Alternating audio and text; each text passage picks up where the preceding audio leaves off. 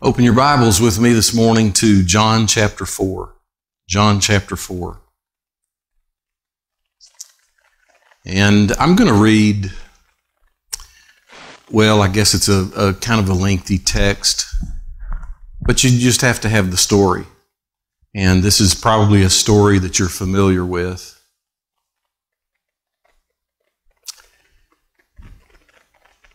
I want to invite you to go with me to Jacob's well. I'm going to talk about Jacob's well. Jacob's well. We'll start at verse 4. The first three verses just give some background. Jesus he's left Judea and is going back to Galilee because, as it turns out, there are some Pharisees that are trying to stir up trouble for him. And so he finds out about it and he goes back, leaves Judea to go back to Galilee. I'm at verse 4 of John 4. Now he had to go through Samaria. And I'm going to get into this a little bit, but verse 4 has nothing to do with geography. So he didn't have to go there because of the route to get to Galilee. He had to go there because there was a person he had to meet. Verse 5, so he came to a town in Samaria called Sychar, near the plot of ground Jacob had given to his son Joseph. Jacob's well was there, and Jesus was tired Jesus, tired as he was from the journey, sat down by the well. It was about the 6th hour. When a Samaritan woman came to draw water, Jesus said to her, "Will you give me a drink?" And his disciples, this is in parentheses, his disciples had gone into the town to buy food. So Jesus is sitting there by himself when this woman by herself comes out to draw water. And he says, "Will you give me a drink?" The Samaritan woman said to him, "You are a Jew and I am a Samaritan woman. How can you ask me for a drink?" And again, this is in parentheses. For Jews do not associate with Samaritans. There's even more to it than that, and I'll explain in a bit.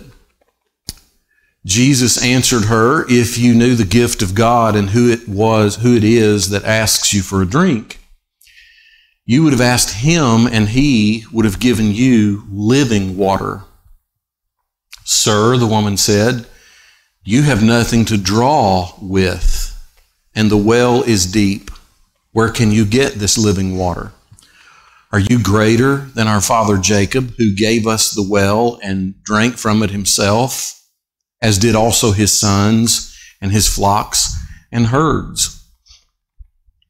Jesus answered, "Everyone who drinks this water will be thirsty again.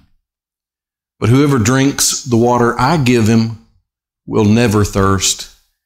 And indeed, the water I give him will become in him a spring of water welling up to eternal life." What a promise. The woman said to him, "Sir, give me this water so that I won't get thirsty and have to keep coming here to draw water." She thought he was talking about physical water. He's talking about spiritual water. Or as one song calls it, he's talking about holy water. Verse 16, he told her, "Go, call your husband and come back." "I have no husband," she replied. Jesus said to her, "You are right when you say you have no husband. The fact is you have had 5 husbands, and the man you now have is not your husband. What you have just said is quite true." Boy, can you imagine the look on her face? "Sir," the woman said, "I can see that you are a prophet. Our fathers worshipped on this mountain, but you Jews claim that the place where we must worship is in Jerusalem." I think it's interesting how she tries to change the subject. Jesus declared, "Believe me, woman, a time is coming when you will worship the Father neither on this mountain nor in Jerusalem. You Samaritans worship what you do not know. We worship what we do know, for salvation is from the Jews. Yet a time is coming and has now come when the true worshipers will worship the Father in spirit and in truth, for they are the kind of worshipers the Father seeks. God is spirit, and his worshipers must worship in spirit and in truth."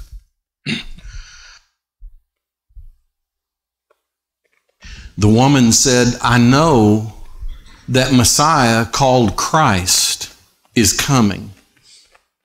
And when he comes, he will explain everything to us just like you just did." And then Jesus declared, "I who speak to you am he." Just then his disciples returned and were surprised to find him talking to a woman, with a woman. And I might add, especially a Samaritan woman. But no one asked, "What do you want?" or "Why are you talking with her?"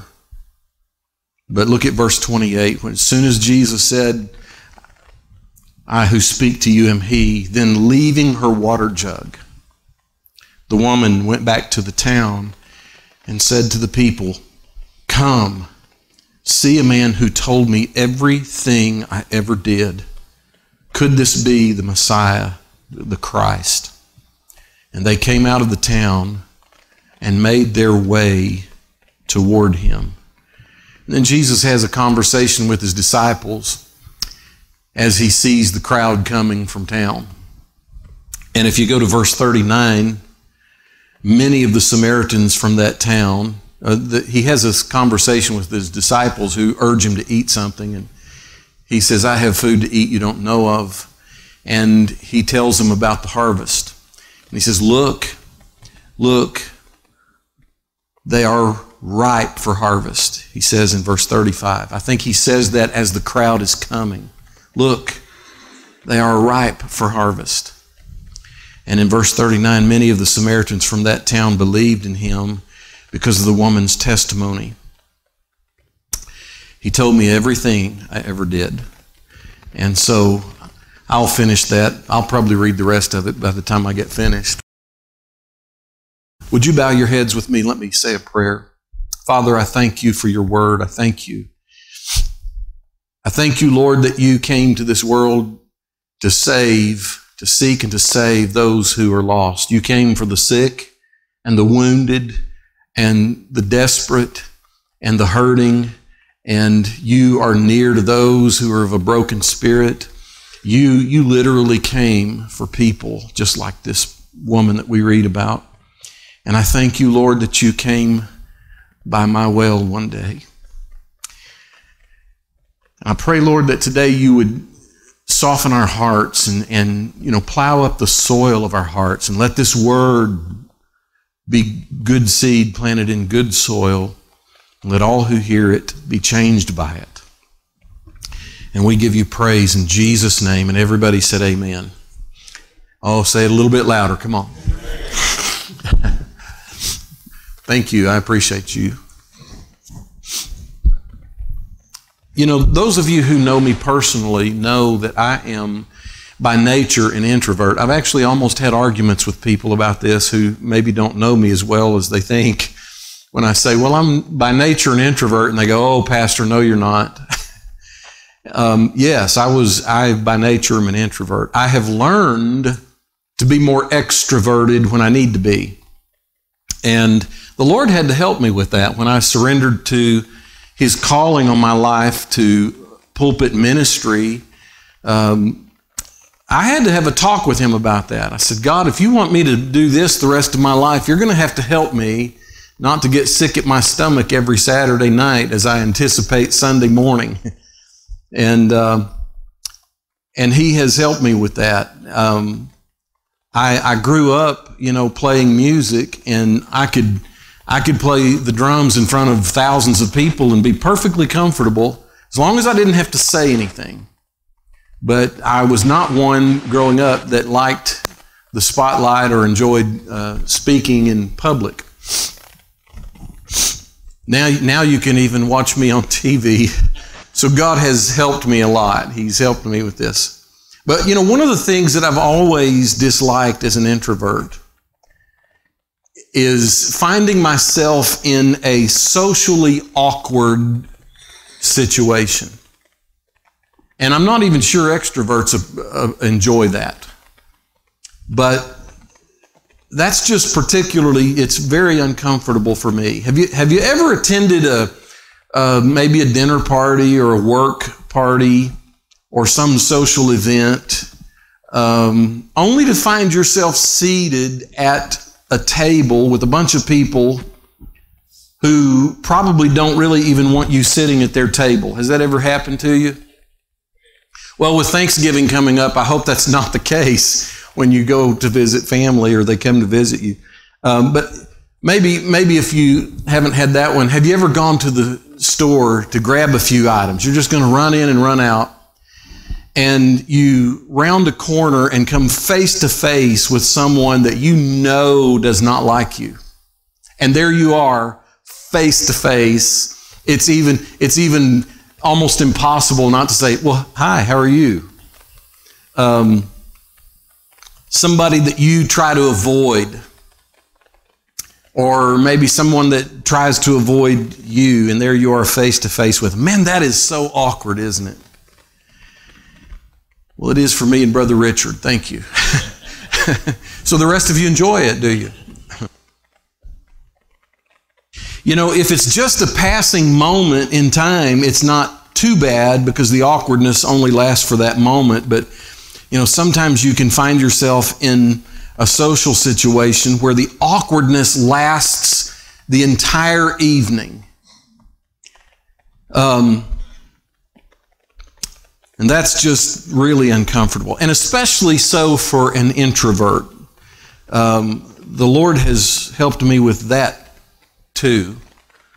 Because, I've had to swim with the sharks a few times, as they say. The Lord has sometimes prepared a table for me in the presence of my enemies, as David would say. And, one of the things that adds to the difficulty or the awkwardness of those uncomfortable social situations is when we bring our own personal insecurities to the table with us. So a person who is already struggling with self-esteem issues or, low self-confidence, or maybe some personal shame or some personal insecurities. Those kind of people can find those awkward social encounters even more difficult to endure, can't they? Well, today I want to introduce you to just such a person. And, we don't even know her name. But we have the privilege of listening in on a conversation that changed her life. And it takes place in the Samaritan town of Sychar. Notice it's near the plot of ground that Jacob, who is also called Israel in the Old Testament, it's near a place that the Bible says near the plot of ground Jacob had given to his son Joseph. That story is in Genesis chapter 48, where Jacob is quite old and he is near the end of his life. And remember his son Joseph, who his brothers had sold into slavery, and he ends up being second in command. But his father thought he was dead, and eventually they reunite. And Joseph finds out his father is close to dying. And so Joseph took his two sons to see Jacob, his father. And the Bible says Jacob rallied his strength and sat up on the bed. And after Jacob had blessed Joseph's sons, the Bible says that Israel, who is Jacob, said to Joseph, "I'm about to die, but God will be with you and take you back to the land of your fathers. And to you I give one more ridge of land than to your brothers. And he said, it's the ridge I took from the Amorites with my sword and my bow.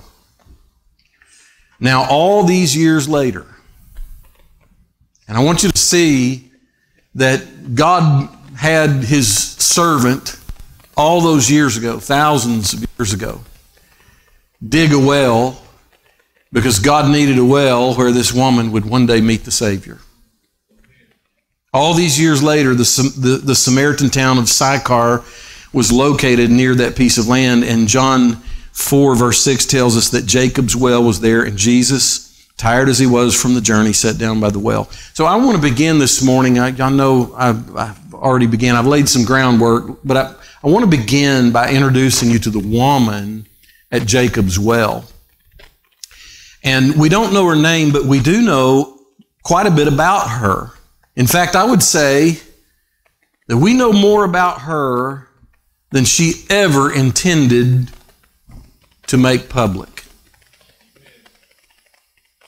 Have you ever had anything embarrassing about yourself or something that you're ashamed of that somebody found out about and made sure it was a public thing? I know you don't want to admit it. Well, that's how this woman is. And she has perhaps the longest recorded one-on-one interaction with Jesus, more than any other individual in John's gospel, maybe in any of the gospels. This is one of the longest conversations Jesus has one-on-one with a person, and we get to be part of it. And so let me tell you what we do know about her. Beginning with the fact that she is a Samaritan. As many of you know, Samaritans were a mixed race of Jew and Gentile. And their roots can be traced back to 727 BC when the Assyrians captured the 10 northern tribes and they intermarried the Jews with the Assyrians. Now that was a violation of God's law, the law of Moses, to intermarry with people of other religions. And some people use that scripture to try to argue that it's unbiblical for there to be these interracial marriages or interethnic marriages, and that's not exactly true. The truth is, God didn't want them to marry people who had other gods. God had warned them not to do that, lest their Jewish faith become diluted and polluted with the idolatry of those other people. But when they were taken captive, they intermarried, which brought about the group of people we call the Samaritans. And they were half Jew, and they were half not Jew, Gentile. Then when the Samaritans could not prove their Jewish genealogy, I don't know if you've ever read the Bible through and noticed there are a lot of genealogies in the Bible. That was very important. For example, people who couldn't prove their genealogy is related to the Aaronic priesthood, the relation to Aaron. They couldn't serve as priests in the temple. And when the Samaritans couldn't prove their Jewish genealogy, they were rejected by the Jews. And the animosity grew between the Jews and the Samaritans, and we could say that eventually culture began to cancel them. Now, that's kind of a modern term we hear a lot about these days, is this cancel culture in which we live. If you're not like us, if you don't agree with everything I say, we'll cancel you. That's kind of become popular, hasn't it? So they weren't pure. They weren't holy. They weren't even good enough to come and worship in Jerusalem.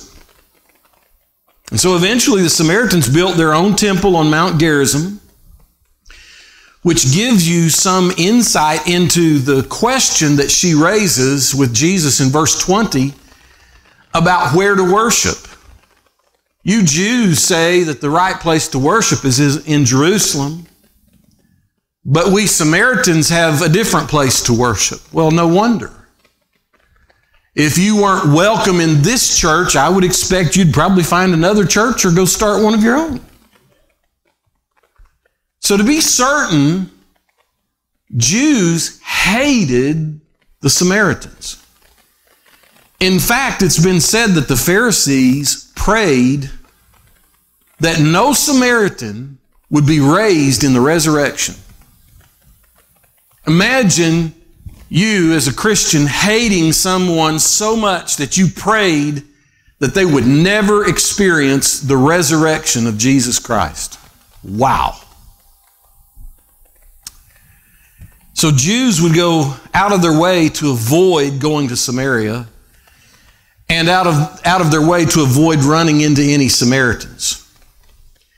Now, Jesus, I told you that verse 4 has nothing to do with geography. Jesus could have gone one of two other ways to avoid going through Samaria. And I don't have a map to put up here to show you, so just kind of look up here and follow me a minute. You can either go this way around Samaria, or you can go that way around Samaria. But you don't have to go through Samaria. But through Samaria is exactly where Jesus wanted to go. It was not typically an option for a devout Jew. That's what's so amazing, that the Bible says that Jesus had to go through Samaria. It has nothing to do with geography. It has to do with the fact that he went there on purpose. Man, I'm so glad he came and found me on purpose. And something else we know about this woman at Jacob's Well is that for whatever reason, hang with me, for whatever reason, she'd been married 5 times. I don't want to go around the room, and I'm not looking at anybody when I say this, but she may beat all of us in this room. And we know that the man that she currently is with was not her husband. Now that could mean a couple of things. That could mean that she was living with a man out of wedlock, which would be a sin. Or it could mean that the man she was now with was some other woman's husband, which is also a sin. So we don't know why she had been married 5 times. But it could have been because one or more of her husbands had died. Or it could be that one or more of her husbands had abandoned her through divorce. Or it may have been some of both, but any of which is bad. And I'm sure it was devastating to this woman's sense of self-worth or self-esteem. You know, I mean, I know things have changed in our culture compared to then. Now we live in a day when, I don't know, some people trade spouses like kids used to trade marbles. But in that day and culture, the fact that she has been married 5 times for whatever reason, and was now with a man to whom she was not married, would be the epitome of a social outcast. And now, after losing 5 husbands and now living with a man who is not her husband, we can also assume from this that neither does she have any family left, like a dad or a brother who could take her in and give her a place to live, which would be typical of that day and culture. She's on her own. And we might even shrug our shoulders and say, no wonder she's living with this man. It's about survival. Because her only other option in that day and culture would probably have been prostitution. So she is someone that nobody would want to socialize with. Let me make it clear. Other women would never invite her out to lunch. And nobody would want her around their husband. Make no mistake, she would be scorned. She would be looked upon with contempt and derision. If she walked into the public market, others would whisper about her and turn away from her. She had no hope of ever being married to anybody respectable in the community. She had nothing to look forward to publicly but embarrassment and shame. Whew. I mean, you start to have a heart for her, don't you? When she came to draw water from the well that day, it was the 6th hour of the day. Now, I've heard some people argue or say, some scholars say that meant 6 p.m. Well, to a Jew, that would mean it was noon. Now, that's significant, and I want to tell you why. Typically, women would go to draw water early in the morning. And by the way, they would always go together because it was a time of socializing. It was, I guess, what in my day growing up, women used to go to the beauty shop together. My dad was a barber. One thing I can tell you about barber shops is it's a social event. And so was a beauty shop in my day growing up. When my mother or someone would go to a beauty shop, going to draw water was a social event. These women would go together and they would spend their time talking with other wives and connecting with friends. Going to the well was a social event. You can imagine the embarrassment and the shame she would have felt with her domestic situation being what it was, and you can certainly understand why she would purposefully wait until the other women had left the well, because she didn't want to run into them.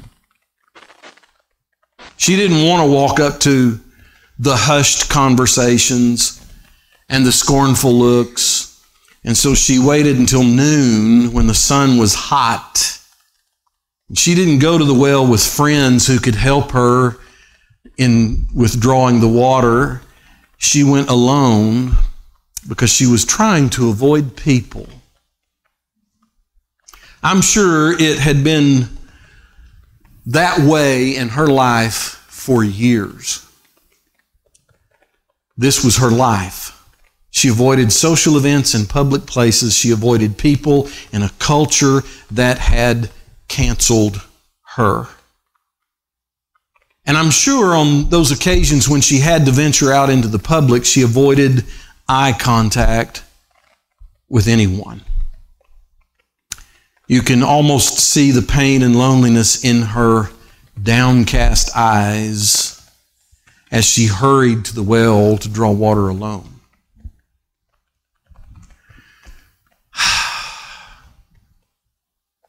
How do you not have a heart for someone like that? Well, let me talk secondly about the Savior at Jacob's well. This world, I've decided, is full of people like her. What do you mean, Pastor? I mean, they're half religious. They have some church background. They know something about the faith. Maybe they once went to church and had some sense of hope that life would be good, but living in this world has wounded them. Maybe they've gone through an unwanted divorce more than once. Maybe they just don't feel they fit in anymore in Jerusalem, in religious circles. People who are just trying to survive, but who feel rejected by the religious Pharisees. People who are the topic of the hushed conversations and who receive the scornful looks because of the misfortunes they faced. And now they're thirsty. And they're just trying to survive as a modern day Samaritan. Can you imagine the look on her face when she got to that well that day, and there sitting at the well was a tired Jewish man? She must have thought, what in the world is he doing here? And as she bowed her head to avoid eye contact and hurried to descend down the steps into the well, she must have been shocked to hear the voice of Jesus ask her, "Will you give me a drink?" I mean, her response was no surprise. "You are a Jew and I am a Samaritan woman. How can you ask me for a drink?" And in parentheses, there's this statement, "For Jews do not associate with Samaritans." Let me tell you, it goes even further than that. And when she points out that you don't have a vessel to draw water from, let me tell you what Jesus is asking for. Because if you're reading this in the NIV translation, there's a footnote that explains, it gives an alternate rendering of the Greek text right there. Instead of, "For the Jews do not associate with the Samaritans," it would read, "For Jews do not use dishes Samaritans have used." You see, Jesus had no vessel to draw the water, but he had no vessel to drink from. He is asking to get a drink of water from this woman's vessel. I'll tell you another secret about your pastor. I'm a little bit of a germ guy. I'm so thankful for hand sanitizer. I wash my hands, and I'm not a germaphobe. I'm germ conscious. And let me just say, there are some people I don't want to drink after. I can get my own straw or my own glass. Jesus is asking to drink from her vessel. And that was crazy for a Jew. Because to a Jew, any vessel that was used by a Samaritan would be considered dirty or unclean or polluted. They would never drink from the same cup as a Samaritan. "Sir, you don't have anything to draw water with." And she saw that he had no vessel of his own, and that's why she said, "How can you ask me for a drink?"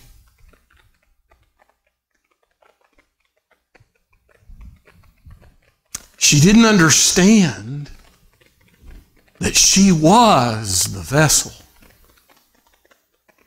And it wasn't that he just wanted to drink from her cup. It was that he wanted to pour into her cup until she could say like David, "My cup runneth over." And Jesus came to the well to make this vessel clean. And I'm so thankful that we have a Savior who meets us at the well to make unclean vessels clean. And that's why he came there. He had to go through Samaria, not because there was no other way to get to where he was going. He went there on purpose, and she was his purpose. He came to make a filthy vessel clean, and she was the vessel. And clean vessels are always ready to be filled, aren't they? And so in verse 10, beginning in verse 10, Jesus has this conversation with her. He said, "If you knew the gift of God and who it is that's asking you for a drink, you would have asked him for water, and he would give you living water." And she thinks he's talking about physical water. "You don't have anything to draw water. Are you greater than our father Abraham?" Jesus said something astounding. He said, "Everyone who drinks this water will be thirsty again. But whoever drinks the water I give him will never thirst. Indeed, the water I give him will become in him." This is the filling up part. "Will become in him a spring of water welling up to eternal life." And she said, "Sir, give me this water so that I won't get thirsty and have to come and keep drawing water." Notice these words with me in this conversation, the gift of God. And if you had known who it is that asked you for a drink, do you understand this water is a gift that is given from God, and the only way to receive it is to know who Jesus is that's talking to you at the well. He's more than just a Jewish man. He is hinting to her that he is indeed greater than your father Jacob, who gave you this well. And so she decides she wants this water, and the conversation gets really interesting about verse 16. Follow me through this, if you will. It seems that Jesus changes the subject. When she says, give me this water, and he says, well, go get your husband and come back. It's interesting how she's learned over the years to cover up her shame with statements like these. I have no husband. I wonder how many times she's had people ask her in public, well, what does your husband do? And she has to hide her shame with these statements that are sort of true, but sort of not. Technically it's true, but it's really a lie to cover up her shame and to avoid embarrassment. So Jesus confronts her. You're right when you say you have no husband. The fact is you've had 5 husbands, and the man you now have is not your husband. What you say is quite true. Can you imagine the look on her face when a man she has never met reads her life like a book? I want to be clear with you about something, and you got to get this. Are you listening? It is conviction. I remember growing up in churches where people had, things like the gifts of the Spirit, the gifts of discernment, word of knowledge, gift of prophecy. I remember the evangelist coming to preach, and man, I would just kind of duck down in the pew because I was afraid that he might call me out and read me like a book in front of my parents.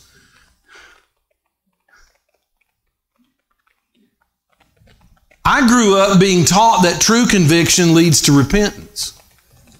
And you see, this world would rather tell you that it's just not sin. It's easier to just redefine sin so that it's not sin anymore. There, we fixed it. No, it's been said the only way to prepare the soil of the heart for the seed is to plow it up with conviction. That was why Jesus told her to go get her husband. He forced her to admit her sin. And there can be no conversion without conviction. There must first be conviction and repentance, and then there can be saving faith. And the world simply wants to redefine sin, but the Savior at the well came to the well to set this woman free from her sins, not to cover up her sins. Hallelujah. With Jesus, this conviction, it's not about trying to publicly embarrass you. It's about setting you free and making your vessel clean and filling you with living water. And so once Jesus reads her like a book, she says to him, Sir, I perceive that you must be a prophet. Yeah, no kidding. And when it almost seems that she does what a lot of people do when somebody has their number, she tried to change the subject from her domestic lifestyle to the topic of the theology of worship. And in doing so, she brings the focus back around to the issue of the differences between Jews and Samaritans. And so Jesus makes a bold declaration, whether you are a Samaritan or a Jew. If you're standing at the well, it doesn't matter if you're a Samaritan or a Jew. What Jesus said to her is earth-shattering. He said, believe me, woman, a time is coming when you will worship the Father neither on this mountain nor in Jerusalem. Boy, if I didn't know better, I would think Jesus is saying, look, I came not to make you Jew or Samaritan. I came to make you saved or lost.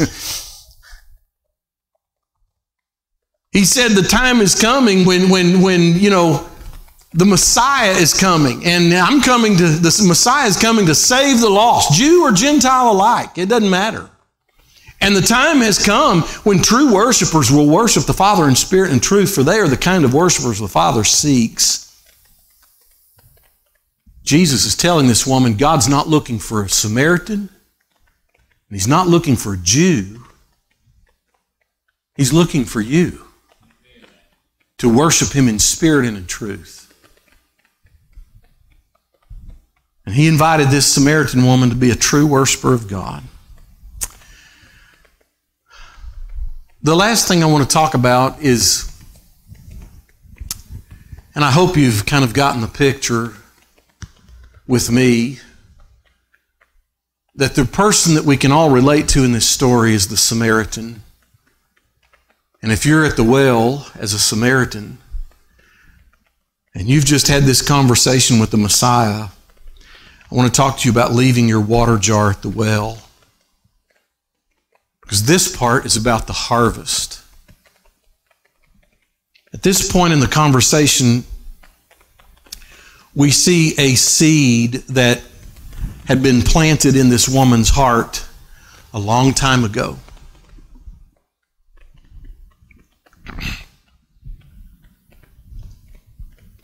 When she says to Jesus, I know that Messiah called Christ is coming. That's a seed that somebody planted in her heart, presumably by someone on the Jewish side of her family. We don't know how exactly she came to know this truth, but it was a seed that had taken root and was about to grow and bear fruit in her life. I know that Messiah called Christ is coming, and when He comes, He will explain everything to us. The word that's translated as explain right there is a Greek word that means to declare or show. And so perhaps for the first time in years, her eyes widened with expectancy and hope, and she takes hold of that seed of truth that somebody told her along the way, that one day Messiah will come called Christ, and He will reveal or declare everything. And in essence, she says, Mister, I don't know who you are, but I know that the Messiah is going to do what you just did to me. You know me. I've never met you, but you know my struggles. You know my pain. You know my failures. And you just declared my whole life to me like you know me. Is it possible? Could you be? And that's when Jesus said, I who speak to you am He. Just at this moment, the disciples, remember, they have been gone to get food. And just at this moment, they return just in time to see that at the declaration of Jesus that He is the Christ, this woman left her water jar and took off back to the town and said to the people, and remember, these were the people she probably had tried to avoid. These were people she used to not want to look at in the eye. She went back to those people and she said, you've got to come with me. There's a man who told me everything I ever did. Could this be our Savior? And the Bible says that they came out of the town and made their way toward Him. I think she left her water jug for a couple of reasons. For one, I now have this living water. But secondly, I can imagine that as she left it there, perhaps she said, and grant me a little bit of latitude here, I'll be right back. I think she left her jug there because she planned to come back. I've got to go tell others that Christ has come. If you look at verse 39, many of the Samaritans from that town believed in him because of the woman's testimony. He told me everything I ever did. And so when the Samaritans came to him, they urged him to stay with them. And he stayed 2 days. And because of his words, many more became believers. They said to the woman, "We no longer believe just because of what you said. Now we have heard for ourselves, and we know that this man really is the Savior." Can I tell you, if you'll just bring your friends to Jesus, they'll see for themselves. This is about the harvest at the well. You see, when the disciples got back and the woman left her water jar and ran back to town, Jesus had a conversation with the disciples. And the disciples were surprised to see him talking with a woman, which in and of itself was very uncommon in their culture, let alone a Jewish man talking to a Samaritan woman. Generally, they didn't talk to women in public. A man didn't unless it was a close family member. And this woman was a Samaritan with a complicated domestic life. I imagine her Facebook relationship status would be, "It's complicated."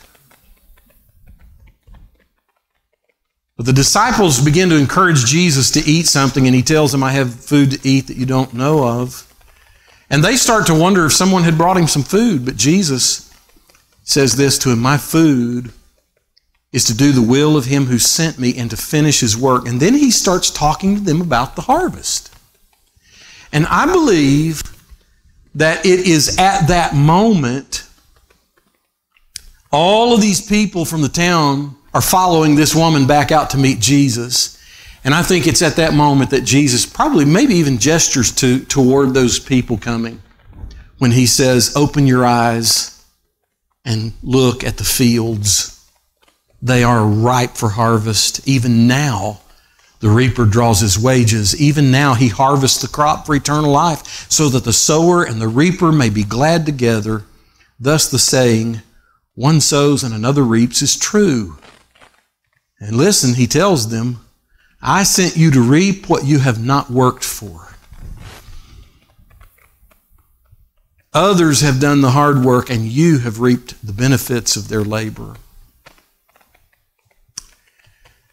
So you see, it's true that this is really about the harvest. And the fields truly are ripe for harvest. Because this world is full of women like this, full of people like this, Samaritan woman at the well. People who've been abandoned, whose lives make them feel ashamed to be seen in public.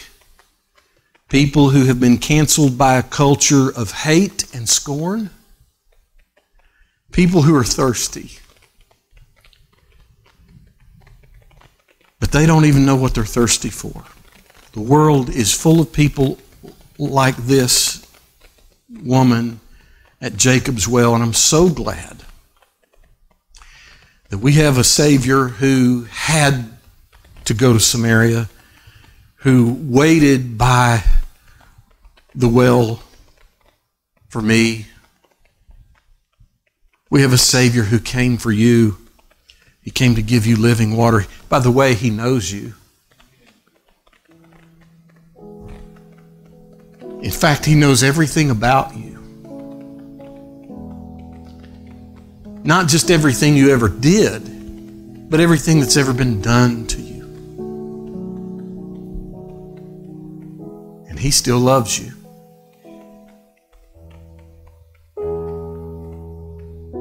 People with messed up lives like this woman, those are exactly who he came for. He said, "I came for those who are sick, destitute, outcasts, the undeserving, the Samaritans, people with a socially unacceptable, messed up life."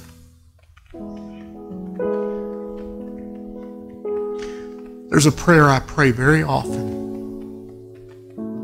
in my personal prayer life. You know what it is? It's simple.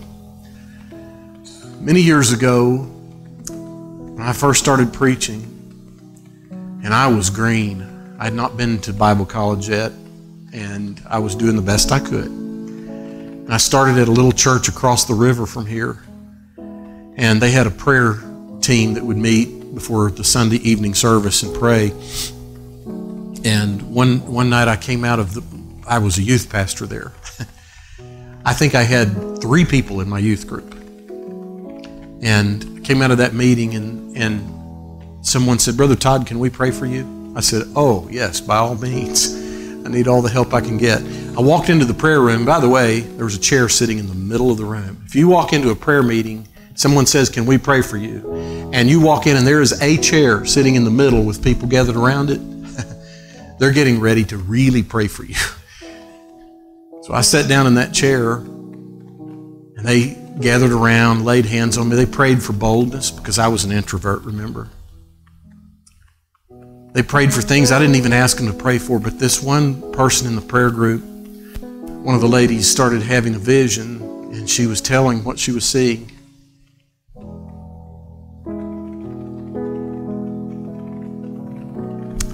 And she said, "I see a multitude of people." She said, "I see thousands and thousands, a great multitude of people, and they are all saying, 'This is the man who told me about you, Lord. He's the one who told me about you, Lord.'" That's been 36 years ago. And so very often in my living room when I pray, I end my prayer with these words: "God, give me the multitude." I don't care if you're Jew or Samaritan. I don't care if you're half religious or whole religious. We'll pray the spirit of religion out of you. I pray, God, give me the multitude.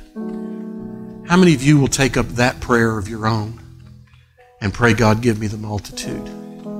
Would you stand with me? Bow your heads. I want to speak to our audience through our media ministry, and I want to say, if you've never accepted Jesus as your Savior, now is the day, now is the time to invite Him into your heart. He loves you. No matter what your life or your social situation, Jesus came to your well to find you and to pour living water into you. I want to speak to our congregation here in this room. If your heads are bowed and you would say, "Pastor, I don't know Jesus as my personal Savior, but I want to today," would you raise your hand? I won't embarrass you, I promise. I won't embarrass you. Anybody that would say, "I want to rededicate my life to the Lord," I won't embarrass you, I promise. Let me see your hand. Yes, thank you. Anyone else? Yes. Hallelujah. Let me pray for you. And you join your faith and your hearts with me. Lord, I thank you. I thank you that you came to the well to find people like this woman, and you came to find me, and you came to find these people. And I pray, Lord Jesus, that people will invite you right now into their hearts. Lord, come into our hearts and save us. Cleanse us, cleanse our vessel, and pour in the living water. I pray for those watching our program, God, that you will minister to them and strengthen them in the faith, people who are rededicating their lives to you. Let there be a fresh pouring in of this living water. And God, I pray that as we join our faith together, that you, God, will give us the multitude, whether they be Jew or Samaritan or religious or not. Give us the multitude, because the harvest is ready. It's ripe for the harvest. And Lord, I pray that when we stand before you in the throne room of heaven, we will see all of those that we have harvested standing there with us. Hallelujah. I pray, Lord, a blessing over these people. May your face shine upon them and give them your grace and your favor. And it's in Jesus' mighty name we pray. And everybody said amen.